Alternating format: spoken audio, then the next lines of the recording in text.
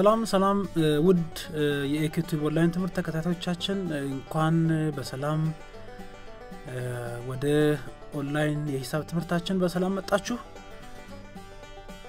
ዛሬ የምንቀጥለው ከባለፈው ሌሰናችን ይሆናል። ባለፈው ሌሰናችን ላይ ሌሰን 9 ላይ እንደተማማር ነው ሙሉ ቁጥሮችን ማካፈል ነበር። ስለዚህ ከዛ የቀጠለው ሌሰን ዛሬ ማጠቃለያ እንሰጣለን። ምን በሚል ርዕስ ማለት ነው ሎንግ ዲቪዥን በሚል ርዕስ እንማማራለን። ትምህርቱንም ሰጣችሁ ኢንጂነር ሰለሞን እባላለሁ። ስለዚህ ዘወትር እንደምታደርጉት ማስታወሻችሁን ሬዲ አድርጋችሁ ለትምህርቱ ጥሩ የሆነ ወይም ጠንካራ የሆነ አቴንሽን ሰጣችሁ እንድትከታተሉ ምክሬ ነው። ስለዚህ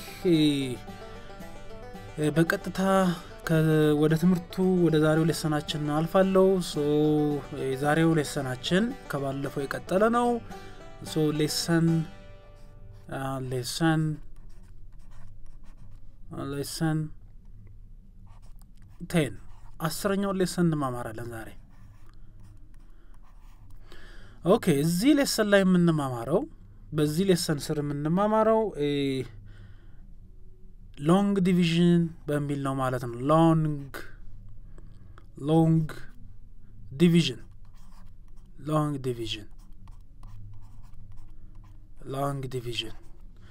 ኦኬ ሎንግ ዲቪዥን ከማየታችን በፊት በ9ኛው ሌሰናችን ስር እንደተማማር ነው መሰረት ሙሉ ቁጥሮችን እንዴት ማካፈል እንዳለብን በማካፈልና ማባዛት ምን አይነት ግንኙነት ወይም ምን አይነት ሪሌሽን እንዳላቸው አይተናል። እንደዚሁም በ9ኛው ሌሰናችን ስር ወይም ደግሞ ሙሉ ቁጥሮችን በመናካፈልበት ጊዜ የማካፈል ባህሪን በደንብ አርገን አይተናል። እነዛን ሁሉ ጊዜ በውስጣችሁ አስቀምጣችሁ ህጎችን እንዴት ሎንግ ዲቪዥንን ማካፈል ወይም ደግሞ ይህ ፕሮሰስ ምን አይነት ፕሮሰስ ነው፣ ምን ጥቅሞች አሉት፣ ምንን ጥቅም ሊሰጠን ይችላል የሚሉትን ነገሮች በደንብ አርገን ሰፋ አርገን እንማራለን ማለት ነው ዛሬ። ኦኬ ሁሌ እንደምናረጋው ሎንግ ዲቪዥን ይህ የመማማሪያ ርዕሳችን ምንድነው ጥቅሙ ነው። ስለዚህ ሎንግ ዲቪዥን ማለት የሂሳብ ፕሮሰስ ነው ወይም ደግሞ ቁጥሮችን በመናካፍልበት ጊዜ የምናከናውነው ሂደት ወይም ደግሞ ዑደት ነው ማለት ነው። ባጭሩ ፕሮሰስ ማለት እንችላለን። ፕሮሰስ በሚለው መረዳት እንችላለን።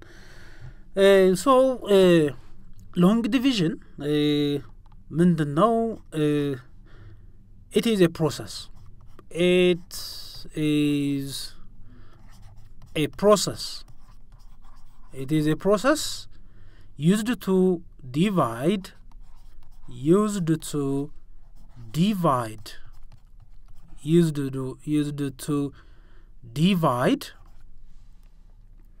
a whole numbers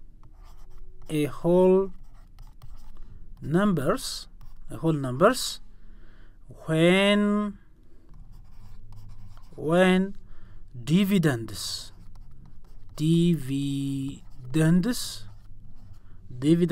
are larger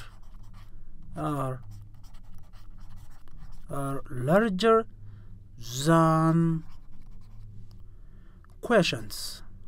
The quotient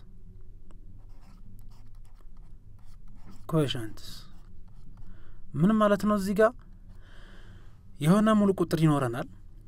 ያንን ሙሉ ቁጥር ለሌላ ሙሉ ቁጥር እናካፍለዋለን። ስለዚህ የምናካፍለው ዲቪደንዳችን ከድርሻው ወይም ደግሞ ከሪዛልቱ ወይም ከውጤቱ በጣም ትልቅ ቁጥር ከሆነ ሁሉ ጊዜ ያንን ቁጥር በመናካፍልበት ጊዜ ሎንግ ዲቪዥን የተባለውን ፕሮሰስ እንጠቀማለን ነው። ስለዚህ ሎንግ ዲቪዥን ምንድነው ማለት ነው? It is a process, right? መርሳት የለብንም። It is a process. ሌላኛው ነጥብ ደግሞ ምን ሎንግ ዲቪዥን ሊሰጠን የሚችለው ምንድነው? it is a process also used to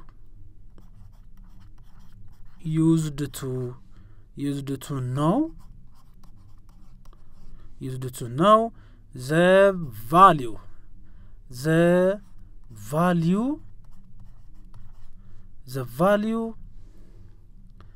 the value of remainder.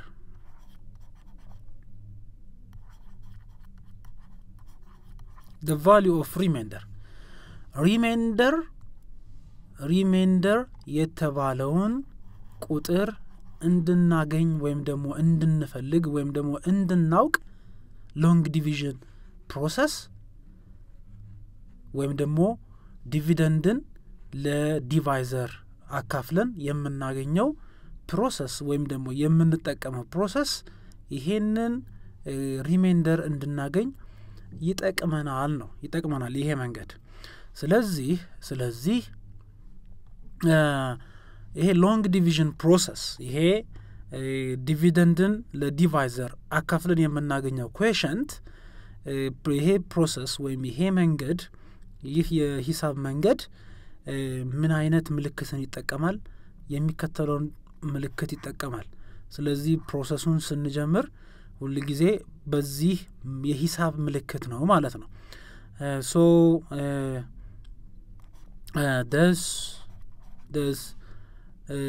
the process ማለት ነው long division ማለት ነው። the process or long division processአችን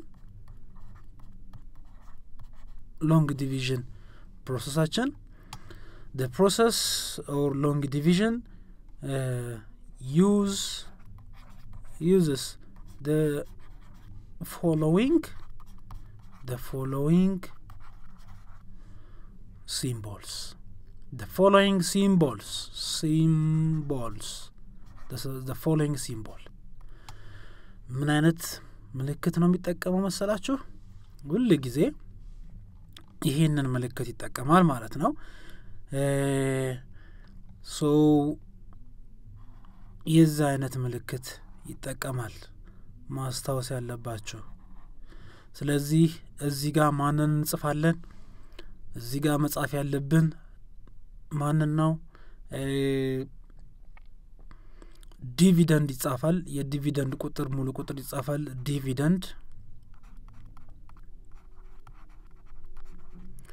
እዚህ ጋር ደግሞ ማንን እንጽፋለን? ዲቫይዘርን እንጽፋለን። ዲቫይዘርን እዚህ ጋር እንጽፋለን። ዲቫይዘር እዚህ ይጻፋል። እዚህ ጋር ደግሞ ማንን እንጽፋለን? ኮኤፊሺየንት እንጽፋለን። ኮኤፊሺየንት ምርጫው ድርሻው ማለት ነው። ኮኤፊሺየንት እንጽፋለን።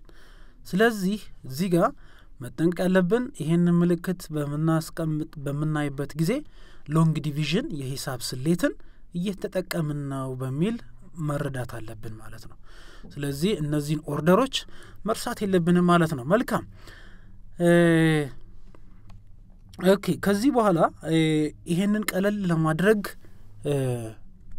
ምሳሌዎችን በመመልከት ነገሩን ቀለል ማድረግ ይጠበቅብናል። ምክንያቱም ይህ ፕሮሰስ የተወሰነ ትንሽ ከበድ ሊል የሚችል እይታ ስላለው ነገሩን ቀለል ለማድረግና በደንብ እንዲገባችሁ ማስታወሻችሁ ላይ በደንብ እንድታስቀምጡት የሚከተለውን ኤግዛምፕል አጠር ባለ መልኩ እንመለከታለን ማለት ነው። ኦኬ ሶ ኤግዛምፕላችን የሚከተለው ይሆናል። የሚከተለው ኤግዛምፕል አለን። ኦኬ ኤግዛምፕላችን ምንድነው የሚለው? divide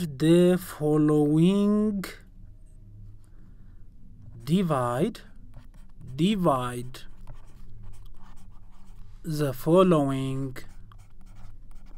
following divide the following by using long division, by using long division processን በመጠቀም የሚከተሉትን ሙሉ ቁጥሮች አካፍሉ ነው። ኦኬ ሶ የመጀመሪያ ኤግዛምፕላችን ማን ነው? የመጀመሪያ ኤግዛምፕላችን 115 ሲካፈል ለ4 115 ሲካፈል ለ4 እንዴት ልንሰራው እንችላለን? ስለዚህ ላይ በተመለከተነው መሰረት የሎንግ ዲቪዥን ፕሮሰስን ተጠቅመን ነው የምንሰራው። ይሄንን የምናካፍለው 115ን ለ4። ስለዚህ ምልክቱ ምን አይነት ነው? ላይ እንደተመለከታችሁት በዛ መሰረት መልሳችንን እናስቀምጣለን ማለት ነው። ስለዚህ እንደሚከተለው እንሰራለን። መልሳችን ሊሆን የሚችለው የሚከተለውን አጭርና ግልጽ ፕሮሰስ ይከተላል ማለት ነው። ሶሉሽናችን ምልክቱን እናስቀምጣለን። መጀመሪያ ምልክታችንን እንጠቀማለን። እዚህ ምልክት ውስጥ ማን ነው የሚጠቀመው? የምናስቀምጠው በየቦታቸው ዲቪደንድ፣ ዲቫይዘርና ኮሸንት የሚቀመጡበትን ማስታወስ አለብን። ስለዚህ ይህን ምልክት ካስቀመጥን በኋላ ሁሉ ጊዜ የሚሰጡን ቁጥሮች ዲቪደንድና ዲቫይዘር ናቸው። ኮሸንት የሚከተለው መቼ ነው? ሁለቱን ቁጥሮች ካካፈልን በኋላ ነው የምናገኘው ማለት ነው ኮሸንትን። ስለዚህ እዚህ ጋር ዲቪደንዳችን ማን ነው? ላይ 115 ዲቫይዘራችን ማን ነው? 4። ስለዚህ በዚህ መልኩ ሎንግ ዲቪዥን ፕሮሰስን ወይም ደግሞ ይሄ ሎንግ ዲቪዥን የተባለውን የሂሳብ የማካፈል ስርዓትን በዚህ መልኩ እናስቀምጣለን። ኦኬ ከዚህ ካስቀመጥን በኋላ የመጀመሪያው ነጥብ ማወቅ ያለብን ምንድነው? 115ን ከግራ በኩል ተነስተን ለ4 በሚችለው ቁጥር መሰረት ዲጂቶችን እንከፋፍላቸዋለን። ከግራ በኩል ስንጀምር አንድ አለች። አንድ ለ4 ይችላል አይችልም? ስለዚህ ቀጥላ ያለችውን መሃል ላይ ያለችውን አንድን እንከፍላታለን ማለት ነው። ስለዚህ ስንት ይመጣል? 11 ይሆነ ማለት ነው። 11 ከሆነ በኋላ 11ን ለ4 ስናካፍል 11ን ቁጥር ለ4 ሰዎች ማካፈል ማለት ነው። 11 ነገር ስንት ይደርሳቸዋል ነው። ስለዚህ 3 ይደርሳቸዋል ብንል ቼክ ማድረግ መቻል አለብን። እንዴት ነው ቼክ የምናደርገው? በማባዛት ሌሰን 9 ላይ እንደተመለከት ነው። ምክንያቱም ማካፈል የማባዛት ግልባጭ ስለሆነ ሪቨርስ ስለሆነ፣ ስለዚህ 3 ጊዜ ይደርሷል ብንል 3 ሲባዛ በ4 12 ነው። ስለዚህ 12 ከ11 ስለበለጠ 3 አይደርስም ማለት ነው። 11 ለ4 ሲካፈል ስለዚህ ስንት ነው የሚደርሰው? ሊደርስ የሚችለው 2 ነው ማለት ነው። 2 እንጽፋለን ላይ። ስለዚህ 2 ሲባዛ በ4 8 ነው ማለት ነው። ስለዚህ ከ11 ላይ ስንትን እንቀንሳለን? አሁን 8ን እንቀንሳለን። ከ11 ላይ 8 ስንቀንስ ስንት ይቀርናል? 3 ይቀርናል። አሁን 3 ለ4 አይችልም። ስለዚህ ላይኛው ዲቪደንዳችን ላይ ግን ምን አለ? አንድ ቁጥር ዲጂት አለ። ያ ቁጥር ማን ነው? 5። 5ን ወዴት እናወርደዋለን? ወደ ታች እናወርደዋለን። ስለዚህ 5ን እዚህ ጋር ስናወርደው ስንት ሆነ ማለት ነው? 35ን ለ4 ማካፈል አለብን ማለት ነው። አሁን ይችላል። ስለዚህ 35ን ለ4 ስናካፍለው 9 ብል 4 ጊዜ 9 ደግሞ ስንት ነው? ስንት አላችሁ? 4 ጊዜ 9 36። ስለዚህ 36 ደግሞ ከ35 ስለሚበልጥ ስንት ነው መሆን መቻል አለበት ማለት ነው? 35 ለ4 ስናካፍለው ስንት ይደርሳል? በእርግጠኝነት ከ9 ያነሰ ስንት? 8 ጊዜ። ስለዚህ 4 ሲባዛ በ8 ወይም 8 ሲባዛ በ4 ስንት ነው? 32። ኦኬ ከ35 ላይ አሁን ቀጥሎ ያለው ፕሮሰስ ምንድነው? ማቀናነስ። ከ35 ላይ 32 ከ5 ላይ 2 3 ከ3 ላይ 3 ምንም 0 ስለዚህ 3 ቀረች 3 ለ4 ይችላል አይችልም አሁን ይህ ሎንግ ዲቪዥን ፕሮሰስ ወይም ደግሞ ሎንግ ዲቪዥን የሂሳብ የማካፈል መንገድ ምን እንዳውቅ አደረገን ማለት ነው ቀሪ ወይም ደግሞ ሪሜንደር የተባለውን እንዳውቅ ወይም እንድናውቅ አስቻለን ማለት ነው እዚች ጋር ምናያት 3 ምንድናት ማለት ነው ሪሜንደር ናት ማለት ነው ቀሪ ናት ሪሜንደር ትባላለች ምክንያቱም 3 ለ4 መካፈል አይችልም ስለዚህ አሁን ምን በሚል ማስቀመጥ እንችላለን እዚህ ጋር 115 ሲካፈል ለ4 በዚህ መልኩ ማስቀመጥ እንችላለን መልሳችን ሊሆን የሚችለው አንሰር መልሳችን የሚሆነው እዚህ ጋር ምን በሚሆን ነው 115 ሲካፈል ለ4 115 ሲካፈል ለ4 is equal to ስንት ጊዜ ደረሰው 28 ጊዜ 28 አለን ይሄኛው ምንድነው ብያቸዋለሁ quotient ይሄን መርሳት የለብንም ይሄ ምን ይባላል quotient ይባላል ይሄ 115 ዲቪደንድ 4 ደግሞ ዲቫይዘር ስለዚህ 28 quotient ነው ግን 28 ጊዜ ደረሰው ከዛም ስንት ቀርቶናል 3 ቀርቶናል 3ን እዚች ላይ ምን ማድረግ አለብን እንደምራለን ማለት ሲደመር 3 በዚህ መልኩ መረዳት ይጠበቅብናል ማለት ነው ሎንግ ዲቪዥን ፕሮሰስ ምን ተጠቀመን ማለት ነው ዲቪደንድን ለዲቫይዘርስ በመናካፍልበት ጊዜ ምን ያህል ቀሪ ሊኖር ይችላል የሚለውን ቁጥር ሊሰጠን ይችላል ማለት ነው ስለዚህ 3 ቀሪ እንዳለች በመጀመሪያው ኤግዛምፕል ላይ አየን ማለት ነው ወደ ሁለተኛው ኤግዛምፕል እንመልከት ወደ ሁለተኛው ኤግዛምፕል 2257 ሲካፈል ለ7 ነው ጥያቄው ስለዚህ 2257 ሲካፈል ለ2 እንዴት ነው መልሱን ልናስቀምጥ የምንችለው ላይ በተመለከተው መሰረት ባጭሩ መጀመሪያ ምልክቱን እንወስድና ምልክት ውስጥ ከተሰጡን ዲቪደንድ እና ዲቫይዘር እናስቀምጣለን ስለዚህ 2257 ምንድነው ዲቫይዘር ነው እዚህ ጋር እናስቀምጣለን እዚህ ጋር መቀመጥ ያለበት ደግሞ 7 ነው 7 ደግሞ ዲቫይዘር ነው ስለዚህ 2257 ለ7 ማካፈል ነው ማለት ነው ኮኤፊሺየንቱን ለማግኘት 2 ይችላል ከቀኝ ነው ምን ጀምረው መርሳት የለብንም አሜን ከግራ ተነስተን ከቁጥሩ ወደ ቀኝ እንሄዳለን ማለት ነው ስለዚህ 2 ስንጀምር 2 የሺ ቤት ነው ለ7 አይችልም ስለዚህ 2ን እንደገና አንድ ላይ እንመለከታለን ስለዚህ 22 ይመጣልናል 22 ለ7 ስንት ጊዜ 3 ጊዜ ነው 3 ጊዜ ምክንያቱም 4 ጊዜ ብንል 4 ጊዜ 7 ስንት ነው 28 ደግሞ ከ22 ስለሚበልጥ አይሆንም ማለት ነው ስለዚህ 3 ጊዜ እንላለን 3 ጊዜ 7 21 ይመጣል 21ን ቀንሳለን ስለዚህ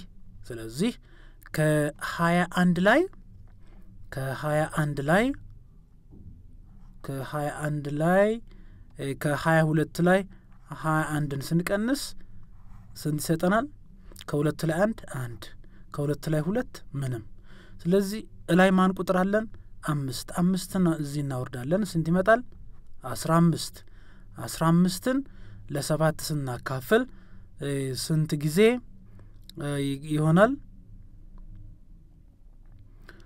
15ን ለ7 ስናካፍል ስንት ጊዜ ይደርሳል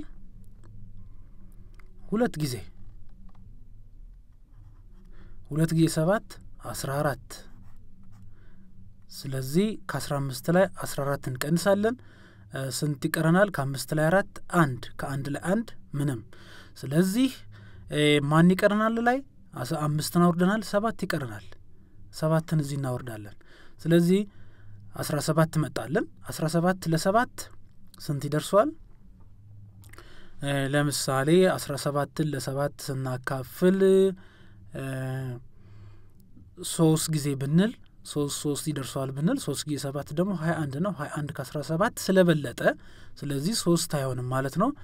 ስንት ይሆናል ማለት ነው? 2 ጊዜ 7 14 ስለዚህ ከ17 ላይ 4 እንቀንሳለን።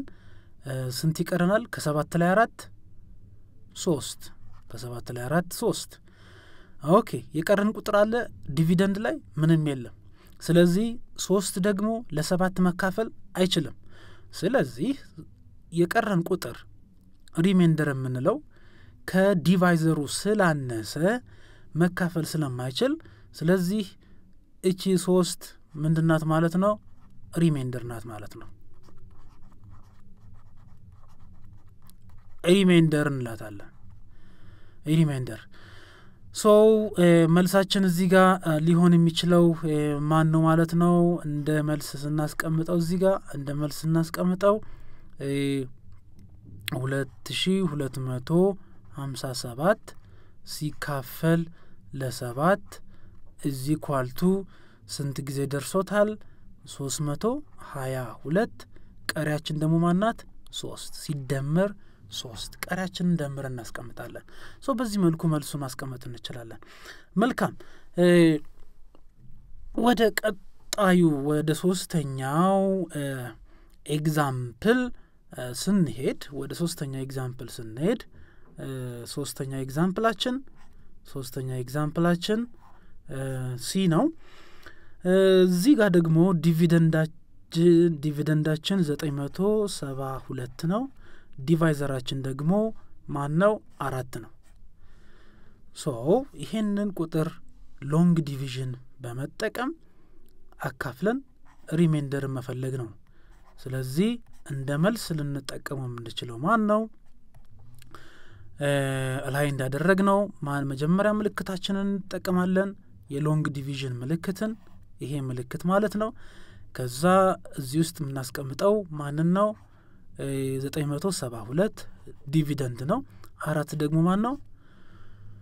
ዲቫይዘር። ኦኬ አሁን ከግራን እነሳና ወደ ቀኝ ቁጥር እንከፋፍላለን። 9 እንወስዳለን። የመጀመሪያውን ዲጂት ስንወስድ የ100 ቤት ነው። 9 ለ4 ይችላል። ስለዚህ 9 ለ4 ስንት ጊዜ? 3 ጊዜ ይችላል? አይሆንም። ለምን?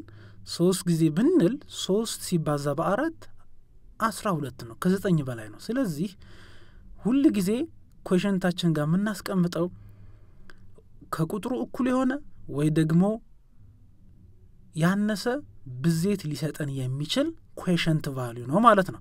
9 ሲካፈል ለ4 ስንት ጊዜ ይደርሰው ይችላል? 2 ጊዜ 2 ጊዜ 4 8 ከ9 ላይ 8ን እንቀንሳለን። ስንት ይቀረናል? 1 ላይ ስንት አለን? 7 አለን። 7 እናወርዳለን። እቺን 7 ማውረድ አለብን። እዚህ ጋር 7ን እታች እናወርዳታለን። ኦኬ 7 አለች። ከ7 ካወረድን በኋላ ስንት መጣ? 2 ዲጂት 17 17 ለ4 ስንት ጊዜ ደርሷል? 5 ጊዜ ብል 4 ጊዜ 5 20 ነው። ከ17 በላይ ነው። አይሆንም። ስለዚህ ስንት ጊዜ መሆን አለበት? 4 ጊዜ 4 ጊዜ 4 16 ስለዚህ ከ17 ላይ 16ን እንቀንሳለን። ስለዚህ ከ7 ላይ 6 ስንቀንስ ባለፈው ሰብትራክሽን ወይም ደግሞ የመቀነስ የሂሳብ ስሌት ላይ እንደተማር ነው በየቤቶቹ በቁጥር ቤቶቹ መሰረት ነው መቀነስ ያለብን። 7 የአንድ ቤት ነው፣ 6 የአንድ ቤት ነው። ስለዚህ የአንድ ቤቶችን እናቀናንሳለን ማለት ነው። ከ7 ላይ 6 1 ከ1 ላይ 1 ምንም ላይ ምን ይቀረናል? 2 ይቀረናል ዲቪደንድ ላይ። ስለዚህ 2ን ታች እናወርዳለን። አሁንም እዚህ ጋር እናወርዳታለን። ስለዚህ እዚህ ጋር ስትመጣ ስንት ሆነች? 2 12 ሆነልን ማለት ነው። 12 ለ4 ኤግዛክትሊ ወይም ደግሞ ሙሉ በሙሉ መካፈል ይችላል። 12ን ለ4 ስናካፍለው ስንት ጊዜ ደርሷል? ያለ ምንም ቀሪ 3 ጊዜ 3 ጊዜ 4 12 ስለዚህ ከ12 ላይ 12 እንቀንሳለን። ምን ቀረን? 0። ጥሩ። ስለዚህ አሁን ቀሪያችን ስንት ነው? እዚህ ጋር 0 ነው ማለት ነው። ምንም ቀሪ የለንም።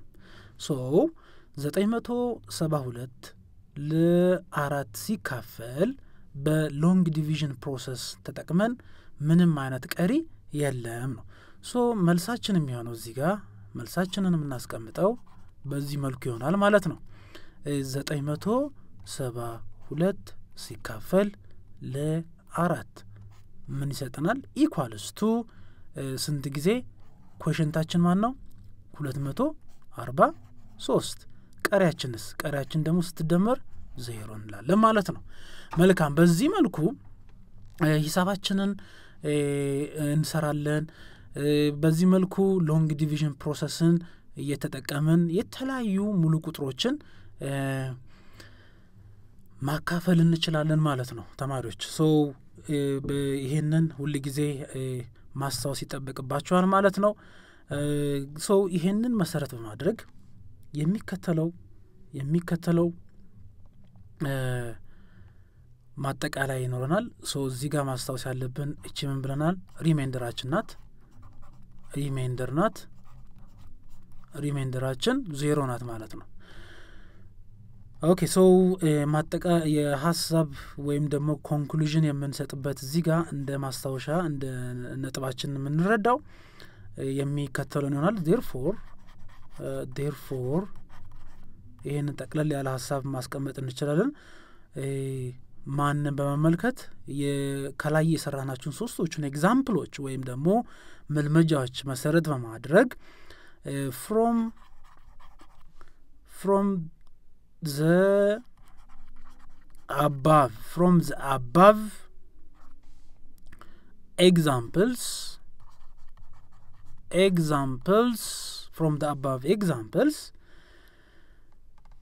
the following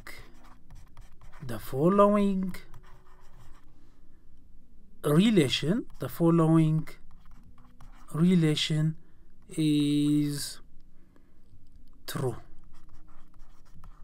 የሚከተለው ሪሌሽን እውነት ነው ምንድነው ሪሌሽናችን ይሄ ነው ከላይ በግልጽ እንደተቀመጠው ኤግዛምፕሉ ላይ dividend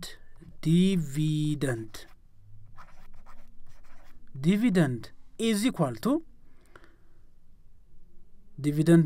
to quotient አለን quotient ሲባዛ divisor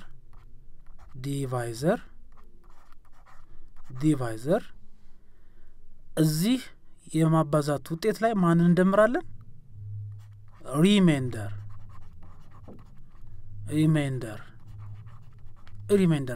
እንደምራለን ይሄንን ነው ማስተዋወስ አለብን ያልኳችሁ ስለዚህ ይሄ ሪሌሽን ነው በጣም ጠቃሚ ስለሆነ ሁሉ ጊዜ እንድታስተዋውሱ እንድታረጉ ፈልጋለሁ ማለት ነው ኦኬ ሶ ይህን እንደዚህ ከተመለከትን እሺ ከላይ ያሉትን ኤግዛምፕሎችና እውነታዎችን ያወራናቸውን በደንብ ሊያብራሩና የባለፈውን ሌሰን በደንብ ሪቫይዝ እንድታደርጉ እንድታስተዋውሱ ይጠቅማችኋል የምላችሁን ኤክሰርሳይሶች እሰጣችኋለሁ ማለት ነው ኤክሰርሳይሱ የሚከተለው ይሆናል መልመጃው የሚከተለው ይሆናል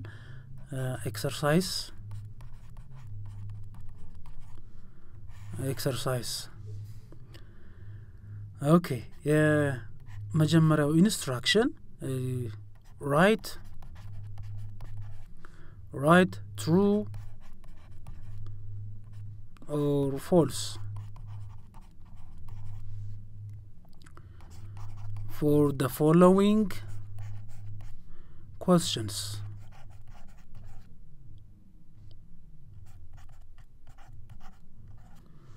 ለሚከተሉት ጥያቄዎች እውነት ወይም ሐሰት በማለት ተመልሳላችሁ ኦኬ መጀመሪያው ጥያቄ ምንድነው in dividing a number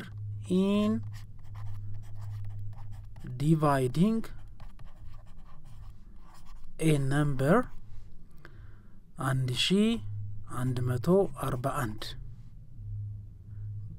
by 4 ባለ4 ስናካፍለው የ1141ን the remainder is 4 ይላል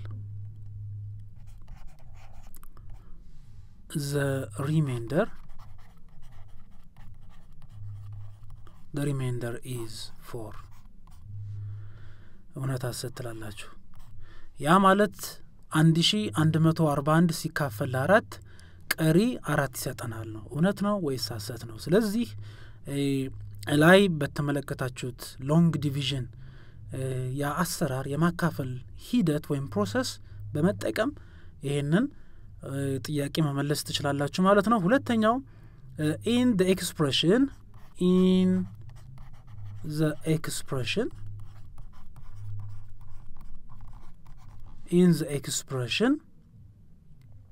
A is equal to B times C B ሲባዛ C ሲደመር E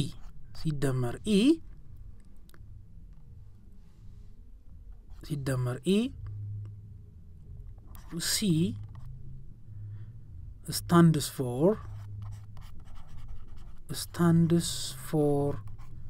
stands for dividend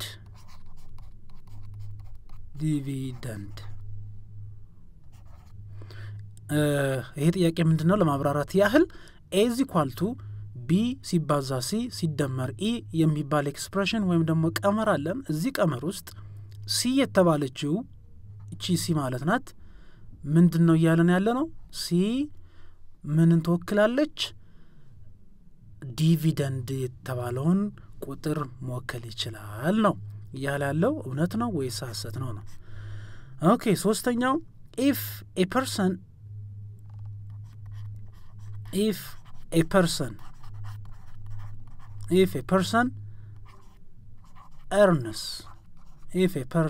earns ብር 150,000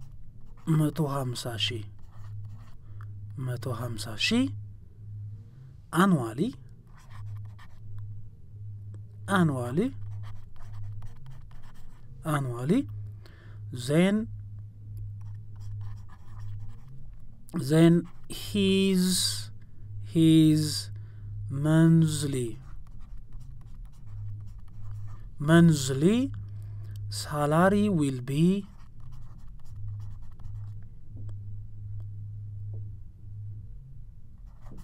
$12,500 ብር እውነት ነው ወይስ ሐሰት ነው if a person አንድ ሰው አለን earns ብር 150,000 በአመት ውስጥ ቢያወጣ ነው earn ቢያደርግ ወይም ደግሞ ቢያወጣ ኢንቨስት ቢያደርግ ወይም ደግሞ ቢኖረው then his monthly salary will be 12,500 ሊሆን ይችላል ወራዊ ደሞዙ 12,500 ሊኖረው ይችላል ነው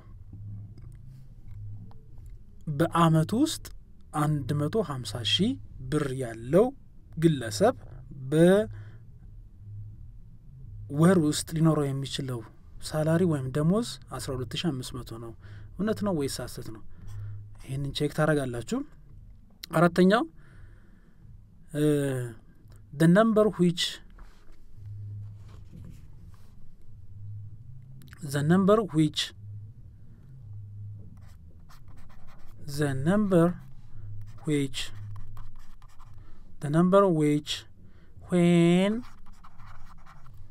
when dividend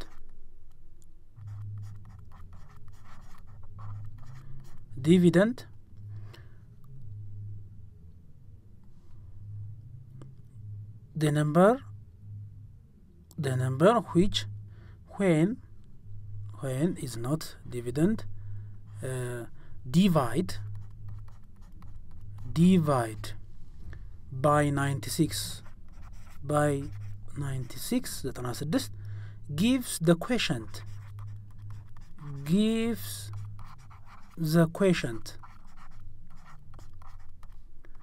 the quotient 240 and the remainder is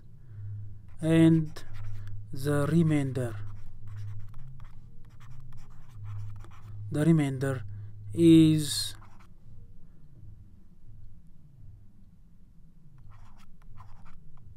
23051.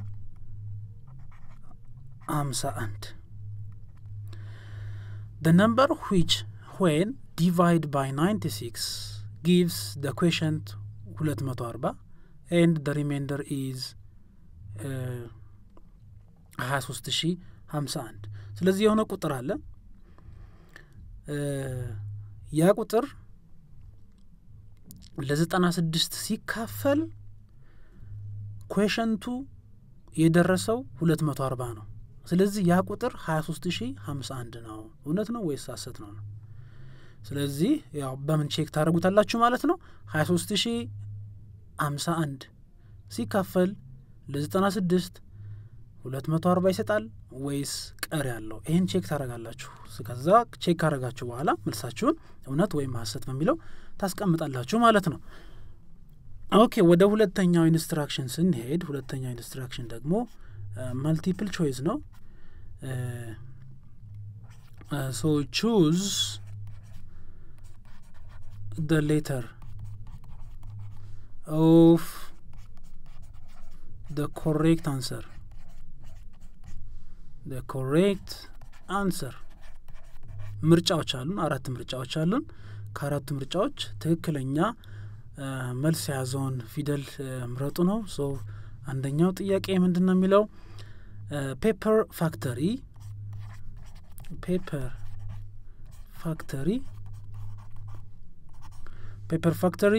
had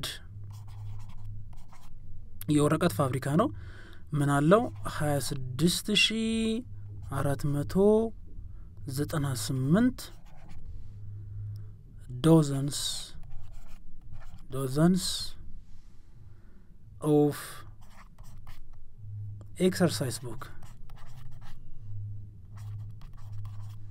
26498 ዶዘን የኤክሰርሳይዝ ቡኮችን አሉት አንድ የወረቀት ፋብሪካ ከዛ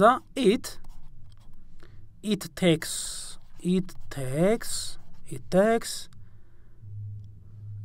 12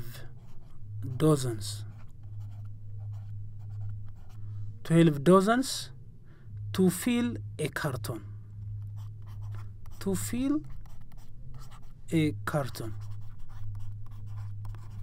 ካርቶኑን ለመሙላት 12 ዶዘን ነው የሚወስደው ስለዚህ ጥያቄው how many cartons ነው how many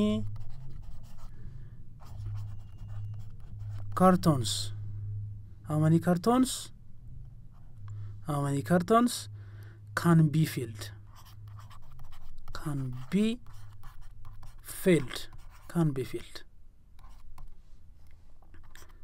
ምርጫ A 2208 ይለናል B ምርጫ B 2210 ካርቶኖች መሙላት እንችላለን ነው የሚለን C ደግሞ 2280 ካርቶኖች መሙላት እንችላለን D ደግሞ 2282 ካርቶኖች መሙላት እንችላለን ሶ አንድ ፋክተሪ ውስጥ አንድ የወረቀት ፋብሪካ ውስጥ 26498 ዶዘን የኤክሰርሳይዝ ቡኮች ቢኖሩን አንዱን ካርቶን ለመሙላት ደግሞ 12 ዶዘን ቢፈጅ ስንት ካርቶኖችን መሙላት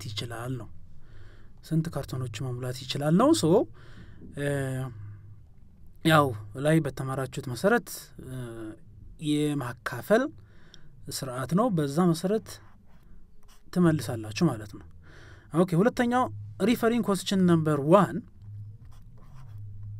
referring question number 1 የላይኛውን ጥያቄ መሰረት በማድረግ how many dozens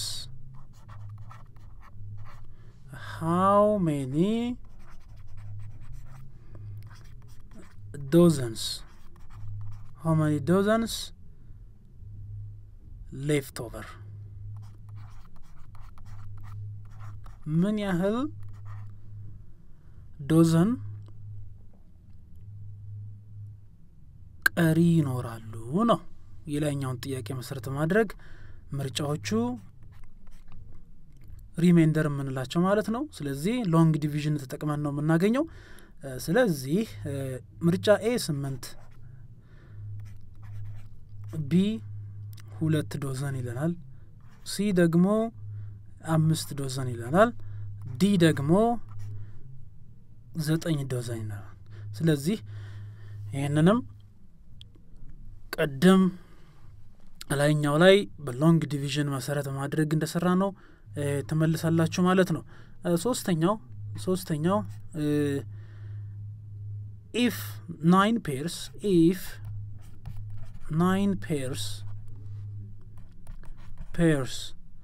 of shoes will fit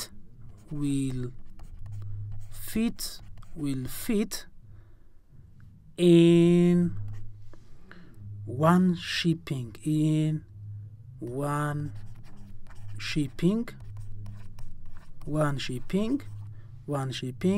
box then how many boxes are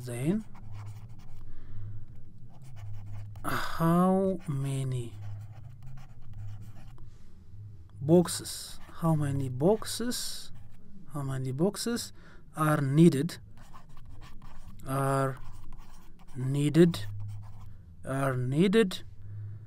to ship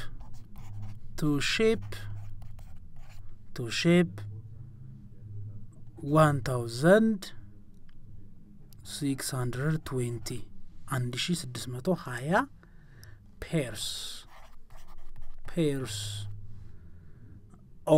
pairs of shoes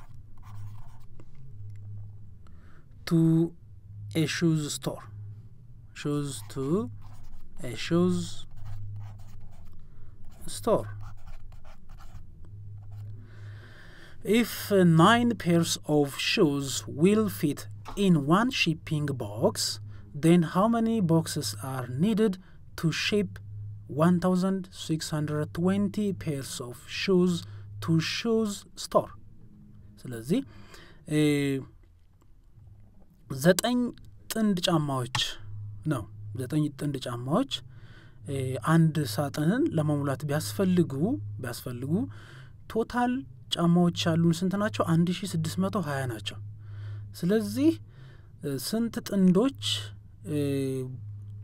ሳጥኑን ሊሞሉት ይችላሉ ነው አንዱ ሳጥን 9 ጫማዎችን ጥንዶችን ቢወስድ ከ1620ዎች ውስጥ ደግሞ ያንን ሳጥን ሊሞሉት የሚችሉ ስንት ጥንድ ጫማዎች ካርቶኑን ሊሞሉት ይችላሉ ነው ወይም ሳጥኑን ሊሞሉት ይችላሉ ነው ምርጫዎቹ 182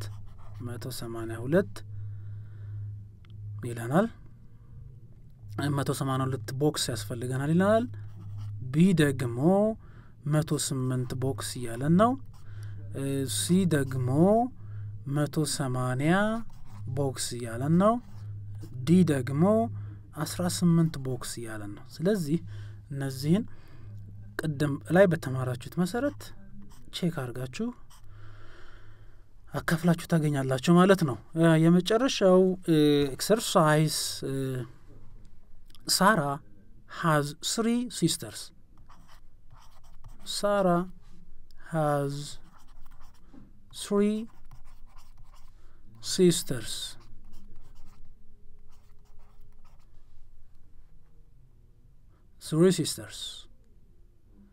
she buys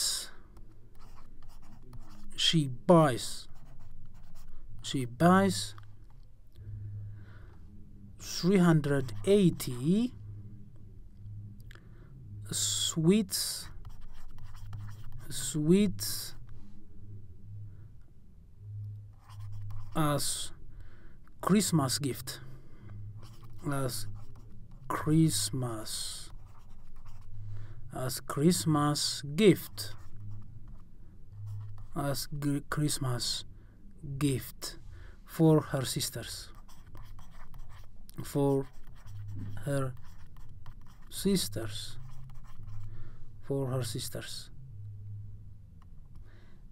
How many sweets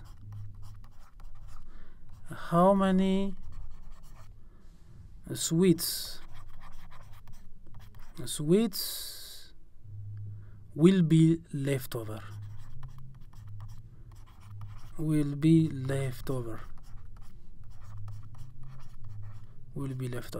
ስለዚህ ጥያቄው እንደሚለው ሳራ የተባለች ልጅ 3 እህቶች አሏት። ስለዚህ በክሪስማስ በገና በዓል ላይ ጣፋጮችን ገዝታለች ለሲስተሮቿ ወይም ለሶስቶቹ እህቶቿ ስጦታ ለሰጣቸው ነው የፈለገችው። ስለዚህ የገዛችው ጣፋጭ ምን አይነት ነው? ምን ያህል ነው? 380 ያህል ነው። ስለዚህ ለነዚህ ለሶስቶቹ እህቶቿ ስንት ይደርሳቸዋል ወይም ደግሞ ስንት ቀሪ ይኖራታል ነው ብትሰጣቸው። እኩል ላካፍል ብትል ሳራ የሚቀራት አለ ወይስ የለም? ስለዚህ ምን ያህል ቀሪ ይኖራል ነው ስታካፍል። ምርጫዎቹ ኤ ምንድነው የሚለው? ምንም የላትም ይላል። ኤ 0 ማለት ነው። ቢ ደግሞ 3 ስዊት ይቀራታል ይላል። ሲ ደግሞ 4 ስዊት ይቀራታል ይላል። ዲ ደግሞ 2 ስዊት ይቀራታል ማለት ነው። ተማሪዎቻችን እስካሁን በደንብ ተከታተላችሁናል። ጥሩ ነገር እንዳያችሁ፣ ጥሩ ነገር እንደተማራችሁ፣ ኢንተረስቲንግ ሆኖ እንደተከታተላችሁኝ ባለሙሉ ተስፋ ነኝ። ስለዚህ የዛሬው ሌሰናችንን በዚሁ እንጨርሳለን። ዘወትር እንደምታደርጉት ሁሉ ጊዜ ሌሰኑን በትክክል አቴንሽን ሰጣችሁ ተከታትላችሁ ከጓደኞቻችሁ ጋር ተወያይታችሁ ጥያቄ ያላችሁን በኮሜንቱ ላይ በማስቀመጥ እንዲሁም የኤክሰርሳይሱን ጥያቄ ኮሜንቱ ላይ በማስቀመጥ ራሳችሁን ቼክ እንድታደርጉ ስላሳስባለሁ። ስለዚህ የዛሬው ሌሰናችንን በዚሁ እንጨርሳለን። በቀጣይ ሌሰን እስከምንገናኝ ድረስ መልካም ቆይታ መልካም ሁሉ እመኛለሁ። ቻው።